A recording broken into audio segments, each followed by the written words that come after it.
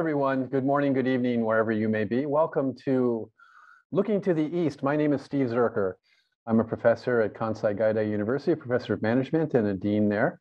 This is a show that I host twice a month where we look at issues, trends, interesting phenomenon in the East, primarily Japan, which is where I'm located. You can see here I am in Kobe, Japan. So you're welcome to send us questions during the show if you like about the topic. The topic today is mental health in Japan. And I decided to put together this show for a couple of reasons. I think that the coverage of mental health issues in Japan is not well analyzed or well distributed. And also I think that those of you in the United States and Hawaii in particular may not understand some of the challenges that Japan has in the mental health area. So that's the purpose of this show. And I have a very, very special guest with me on this show. She graciously has agreed to wake up early on our Tuesday morning here and discuss with us this particular topic. Her name is Vickie Skorji. Vickie, thank you so much for participating and being with us this morning on this very important topic. Thank you, Steve, for the invite. Yeah, absolutely. And Vickie's associated with an organization that we'll discuss through the course of the show as well, called Tell Japan. And that is a call-in service specifically focused on mental health issues and suicide prevention, for example. So I think, Vickie, what we should do is not assume that our viewers or listeners understand about some of the challenges that Japan faces from a mental health issue. I think the general perception of Japan is a very positive, industrious type of organization, country, great accomplishments, and so forth. But I don't think the discussion of some of the challenges that this country faces in the mental health area.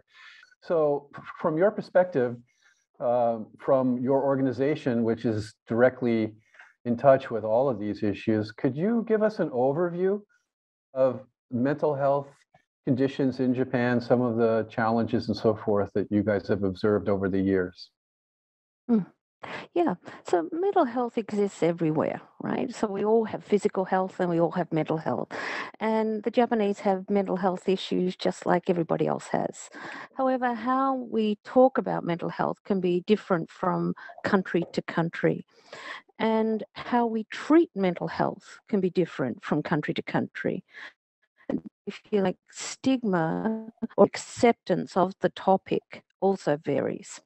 So in more developed countries or Western countries or European countries where they've had a long history of study around the topic of psychology and mental health issues, it's more acceptable and the treatment options are more well accepted, if you like, or developed than maybe many of the Asian countries.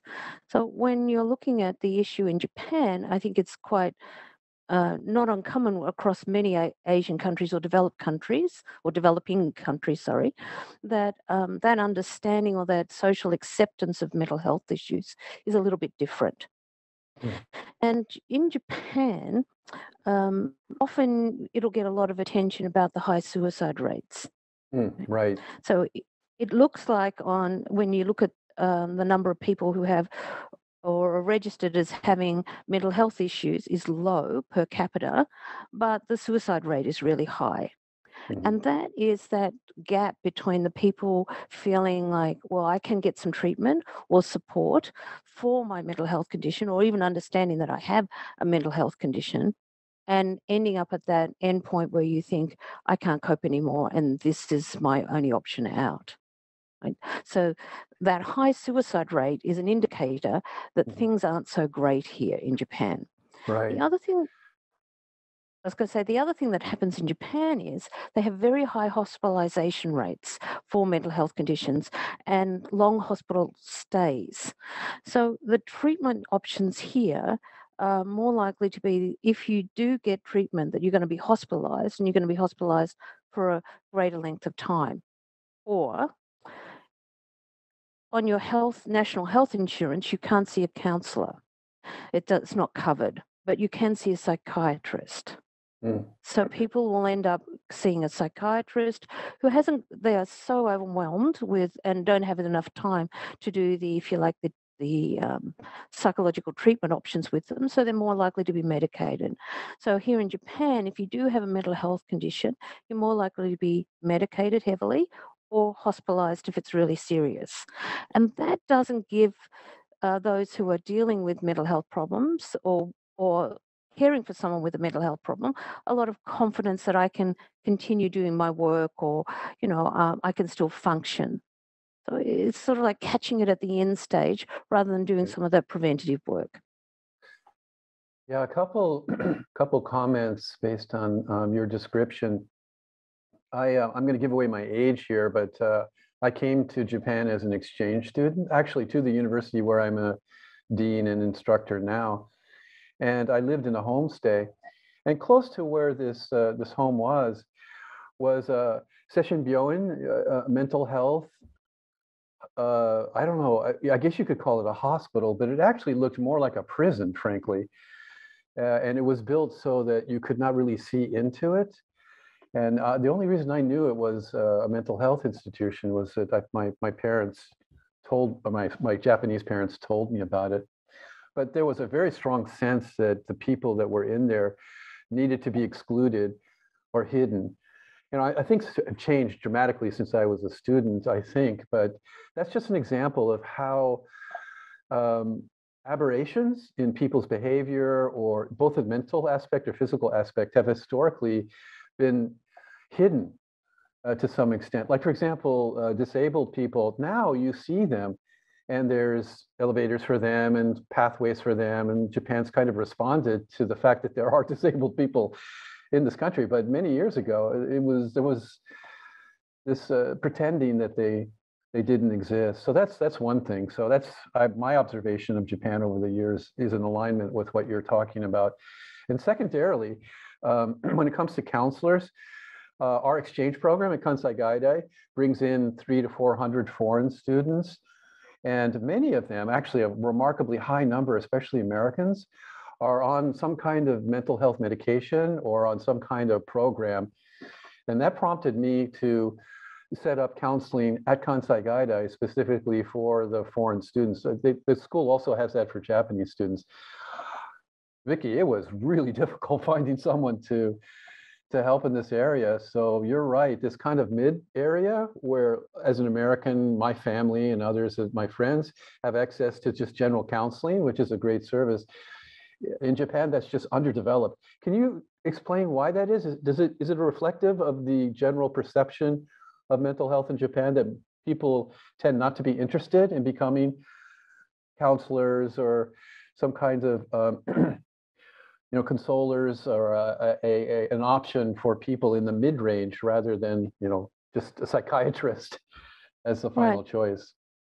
So you have a lot in Japan. The, there's more recognition of that psychiatrist or going down that medical model. There are psychologists here. If you are looking at their ranking or even their licensing bodies, it's really not as sophisticated or developed as it is in, say, the United States or where I'm from Australia, right?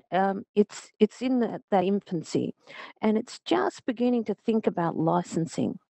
So there's no real body that's really saying, well, this is what you need to do to offer to be a clinical psychologist, right? So my background is in psychology and neuropsychology, right? So and our bodies are very clear about what I can and can't do with a particular qualification, and I must keep my license up to date. All of those sorts of things. It's not so regulated here, so it's really difficult to sort of find someone, even if you did find someone and say, are they actually qualified to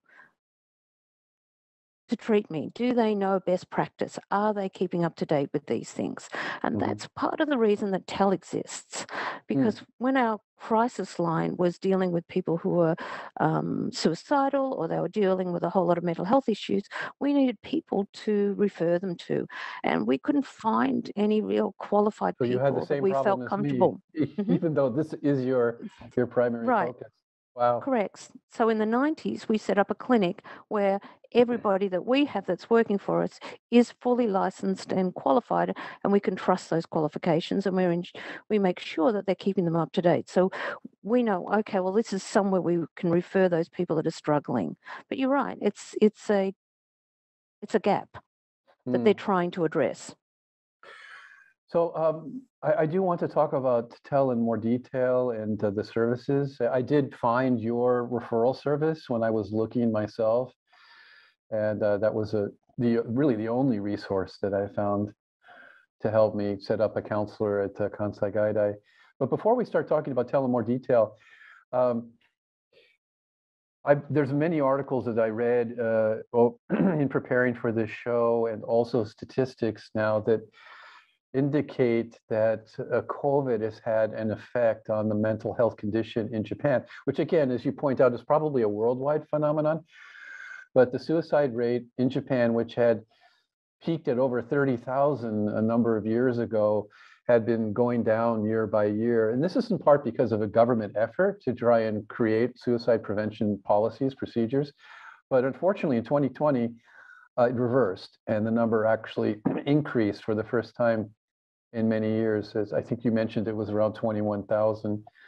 What is your observation through TEL about what's happened in the last couple of years in terms of mental health issues in Japan? So maybe I'll start with that broader picture, right? So one of the things that TEL knows about disasters is that when the earthquake happened in 2011, we became involved with an organization, Mericare, that helped us set up psychological first aid for Japan. So it helped us train first responders and those that are dealing with people in disasters, how to support them so they're going to have less damage, right, and be more resilient, recover quicker. And with that, there's a whole body of research that tells us how people are going to respond in disasters. And they also tell us about the percentage of individuals that might develop, if you like, ongoing mental health issues following a disaster, and how to support those during a disaster. So right from the beginning of COVID, we were out there at the front, sort of telling organisations, whether it was schools, businesses, community, anybody that would listen to us, this is what's coming, and this is what you need to do to look after your mental health. And we're still in it. We're not at that post phase yet, but also it tells us to look at vulnerable populations. Now, when you look at the suicide rates here in Japan, Japan actually puts out suicide rates every year. So, yes, Japan's suicide rates have gone up, and I'll talk a little bit about those particular populations that have been where it did go up and the impact that COVID's had on them. But it's probably gone up in many other countries as well. You just haven't seen the data yet. Okay. So we know that mental health went up everywhere. We know that everybody was experiencing a lot of stress and a lot of anxiety. And also on our line, which coincided when the suicide rates went up in Japan around September, October, the mood changed from anxiety initially and stresses to more of a heavy tone and more depression. And we started getting a whole lot of calls about suicide. And it was So Vickie, about this that is time September, October this year, just recently. last year. Last year, okay. Last year. Okay. Sorry, last year. So around that time last year, the mood really changed. And Wow. since then, it's been heavy, right? Oh. And at that time, that's when the suicide rates actually peaked around Mhm. that September, October, November of last year. And it was women in particular, because they were impacted globally and here in Japan, more so by the pandemic. And here in Japan, I think women have less choices and options to support them. So they're more likely to be in jobs where they were part time, caring Mhm. positions, hospitality, tourism, uh, those positions that were really impacted Mhm. either lost their income or incredible stresses placed upon them. Also, when the schools closed initially and people were working from home and the schools were at home, it was the women that had to pick up that load, even if they were working. So that shared responsibility of tasks is less developed, if you like, here in Japan. The roles are stricter. So, on many levels, the women were experiencing the stresses, right? And they felt that they had nowhere to go. In fact, I'll also talk to you about a survey by a group called She Stand. And they did a survey of 4,000 people. And the women in that group that they were talking to, this is in 2020, said that they felt 90% of them said that they felt envious of men, that they felt that men in Japan had a lot more options for work, for life, for choices than they Mm, did. mm, So that's quite telling of what was going on. mhm, The other group that were under enormous pressures were university students. A lot of them were depending on income for, again, they were in those groups that lost their income, or they were thinking that they were going to go to university and have this wonderful experience, and it didn't happen. So you had a lot of youth that were struggling. And if mhm. you don't get that support, and you're not seeking treatment, the depression takes over and you start to feel like, well, I have no options. I am a failure. People would be better off without me. That's what happened. Wow. Interesting analysis.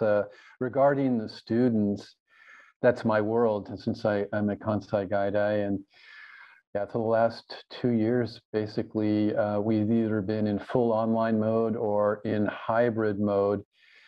And just anecdotally from the professors, we see the stress that the students are under. And also interesting, something we've observed just recently, Vickie, which maybe fits in with the analysis that you just discussed.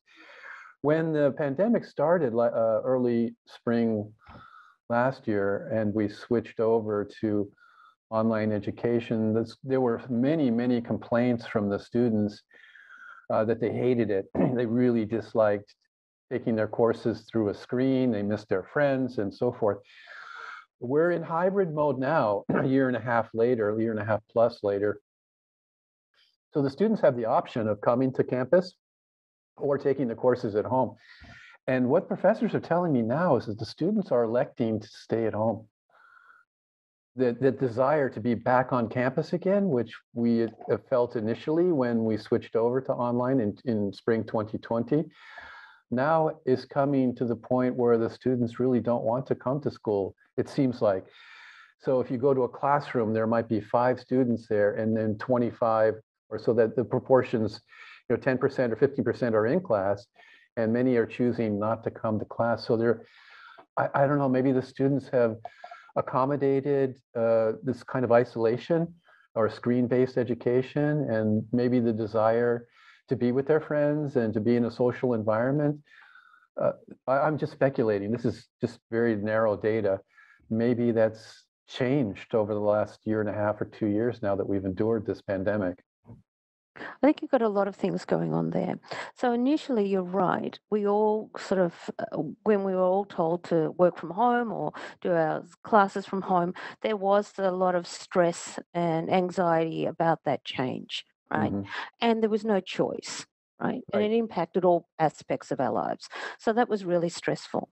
Over time, just like you were saying, people have adapted. And the same in the workplace. Initially, people were complaining, we don't want to be at home, we really miss the workplace. But now they're sort of saying, well, now I've adjusted to it. And there are some good things about it, and there are some things that I don't like about it. Right. Hmm. So now they're wanting to have some choice and some options. Hmm. But when you look at your students, I think you might also have different populations. You may also have those that have mental health conditions and don't want to come back and be seen on campus. You may have those who, it's been a big increase in obsessive compulsive disorders, or those who've got anxieties about worrying that they're going to be impacted by others, right, or Hmm. get germs, or a lot of social anxiety. So there's a combination of why you might be seeing that in your students. The Hmm. other thing I'll say to you is that even before the pandemic, there was a lot of research in Japan saying that university students were already experiencing an increase in anxiety and depression, not just even in Japan, but around the world. Mhm. And that's kind of one of those really high s- periods of stress in a young person's life. Maybe Mm. the other thing I'll throw in here that 75% of all mental health conditions have their onset before the age of 24. Okay. So here you are, and you're making that transition, and it's a Mhm. very challenging period, never mind COVID, right? Mhm. So I think you've got this is already a stressful period. You've got the challenges of COVID, and Mhm. now you've got this what's the state that we're in now, right? Mhm. So I would be I would think you've got some that are making a healthy choice, some that are hiding mental health issues. I think you've got a combination of things happening. I agree with you. The mental stresses and challenges in students certainly predates COVID. We saw the incidence of mental health withdrawals from classes going up prior to COVID with Japanese students. Again, the general perception is, at least I think it is that the student life is an enjoyable period. You don't have to work, and so forth. But I agree with you. Students are working. It's a big transition and so forth. So they were showing signs of that. And as I mentioned, the foreign students and Americans in particular seem to be the highest. Many of them are on medication of some sort. So it's a high percentage. We see it on the applications that are coming in. So just to sum up what you were saying before, so through COVID, the stresses on mental health seem to be uh, growing faster within women as opposed to men. I think traditionally, when I think of suicide in Japan, it's usually middle-aged men or older men. For example, people who lose their jobs because of retirement seem to be particularly high. And then also university students, as we've discussed. Those two demographics seem to be the ones that are the most affected by the pandemic over the last 2 years. I don't think the men have been impacted by the pandemic. Mm, Right. That's something that was happening around the 2000s, right? okay, Uh, but the highest suicide group is typically elderly, right? Um, elderly that feel, oh, what's my point here? You've got a lot of elderly in Japan that are we all do. around the country and feeling like they're a burden, right? So Right. that was the highest suicide group for a long time. But the pandemic, you're seeing particular groups at the moment, and it may change in the post COVID phase or the endemic COVID phase, whatever this next Mhm. phase looks like. It may be different populations that are Mhm. impacted, but through this current phase, it's been the women primarily in those occupations. Right, they're more likely to be in those caring roles, caring for someone in the hospital, caring for someone in an aged care facility, caring for an elderly parent at home, caring for young children. They've been under an awful lot of stress, and the young students going into university, because that was already a key period. Mhm. And you mentioned that the American students, well, it was already on their applications. Mhm. Here in Japan, because of that stigma, it's unlikely to have been recognized, right? So they're probably dealing with it just the same. It's just not I see. noted or getting support. Vickie, this has been so interesting. We're coming to the close of the show, and I wanted you to talk about your organization. So, can you give briefly? We have about 5 minutes or so. The history of Tell Japan and some of the services you offer, and also how the viewers of this show can get involved and volunteer potentially. Yeah, sure. Thank you. We've been around since 1973. We are one of the founding members of Inochi no Denwa, which is the Japanese lifeline. They have a call center in every prefecture around the country, and we look after the English language population. We were started by a group of churches and missionaries to provide that support, and we've grown a lot over the years. As I was saying to you, initially we didn't know where to refer. We were catching all of these people that were struggling, but we didn't know where to refer them. And in 1990, we established a clinic so that we could refer people to get that counselling support, right? After we caught them, they were no longer feeling suicidal, but they still needed treatment and support.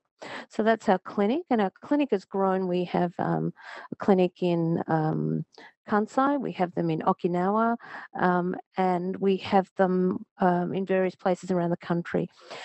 And then more recently, we've established an outreach facility where we go out and we give talks to the community. We try to raise awareness about the signs of mental health issues, the signs of supporting someone who may be feeling suicidal, talking about at-risk populations, educating schools, or anybody that will listen to us about mental health, and trying to raise awareness about this topic and get people the support that they need. Because the thing is, with treatment, people do get better, right? We don't have to have suicides. We spend a lot of this time talking about suicide, but suicide is an outcome of a Mhm. mental health issue that's not Right. treated. So let's talk about it.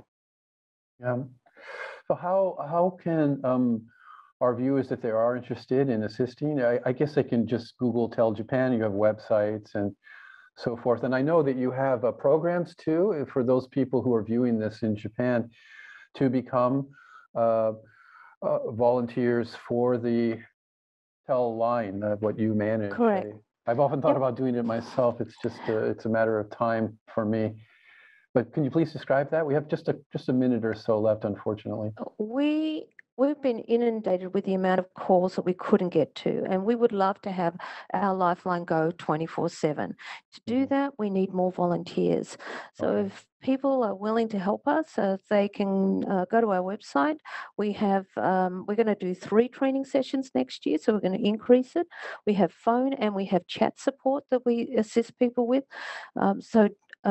Visit our website, telljp.com. If you are able to help, we'd love to hear from you. Thank you so much for 2 things. One, for being on my humble show here and talking about this very, very important issue. I'm sure our viewers have learned a great deal about what's really going on here in Japan, some of the trends and the explanation as to why Japan's suicide rate per capita tends to be on the high side, and also to promote your organization and for the wonderful service that you guys provide to the foreign community here in Japan. And also, I think you provide services in Japanese as well. Do you do Yeah, that? in our clinic and in the workshops we deliver, we offer the counselling support in a variety of languages, about 7, I think. Right. So those of you that are in Hawaii that are viewing this, and your Nisei or Sansei, and you have cousins and family, Tell is helping your people, your family as well through this outreach. Vickie, thank you so much. This went by so quickly. Really appreciate you spending time and explaining your program to our viewers. I really appreciate your being with me today. And for those of you viewers, who I'll be on in a couple of weeks or so, I'm planning to do a show on nutrition in Japan, which is also kind of an emerging area. Even though there's perception that Japan diet is good, there are trends in the Japan diet that are not so positive that we'll take a look at as well. So Vickie, again, thank you so much. Really appreciate you being a part of my show today. Thank you for having me here. Thank you. And if anybody needs support, please reach out and get that support.